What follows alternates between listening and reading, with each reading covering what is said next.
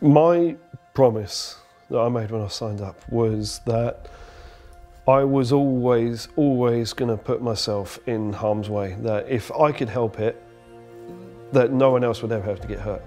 We'd gone out on one last long-range patrol. Bullets have come over.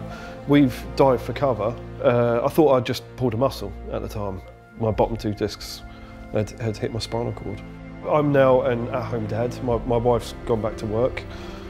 So I tidy the house, do the housework, take the little man to school, trying to get a 4-year-old dressed. when you're in a wheelchair, it's an interesting challenge.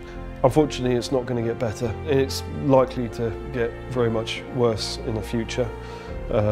Hence why my bungalow's now been adapted, ready for me to be in the wheelchair a lot more often as I get older. It is going to be a battle. It's going to be a fight to keep as active as possibly can. So if I could ask the British public one thing, is that if they could promise to not forget us and to support us. It doesn't matter what injury you've got.